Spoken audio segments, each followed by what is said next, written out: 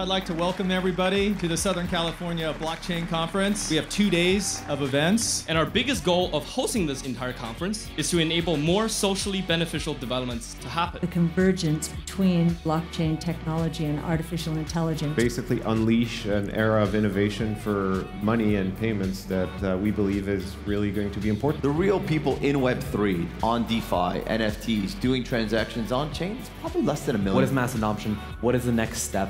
And what does the community want? What do the people want? And so I would say the friction point on that front is a lot about investor education. I think the most exciting thing about job opportunities in Web3 is how fluid and emergent it can be.